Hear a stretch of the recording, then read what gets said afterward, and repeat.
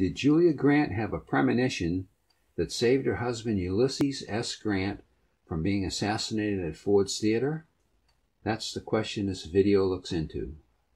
The indisputable facts are that the Grants were invited to Ford's Theater by the Lincolns, and that Julia Grant did save her husband's life by her actions, which resulted in General Grant declining the invitation. But was it a premonition? Julia Grant did believe herself to be psychic. In April of 1865, you may recognize that date, Mr. and Mrs. Grant were to attend a play entitled Our American Cousin at Ford's Theater as guests of the Lincolns. As General Grant told about the incident later, he said that Julia firmly believed that something bad was going to happen and had requested that he decline the invitation.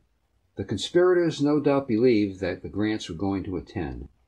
The assassination conspiracy was designed to cripple the government by assassinating President Lincoln, Vice President Johnson, Secretary of State Stanton, and Grant.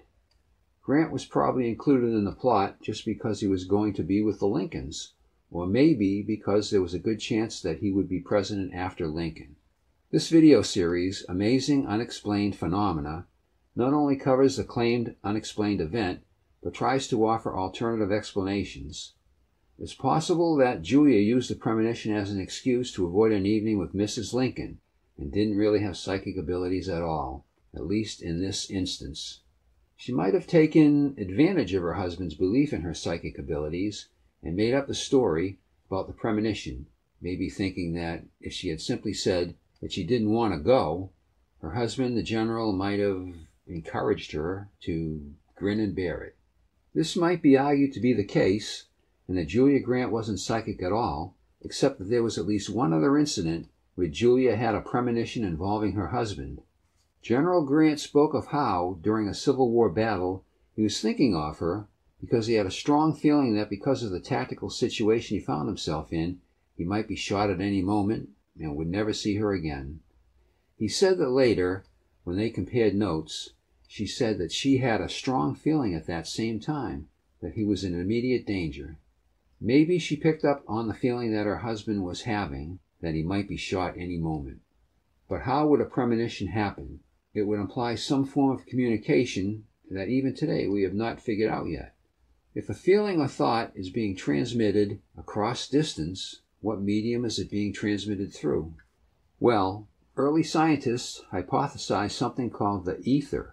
Not the medical anesthetic, but something that permeated the universe, something that light propagated through and gravity worked through. Currently, scientists reject the ether theory. So if the ether doesn't exist, what are psychic emanations going through to reach the recipient?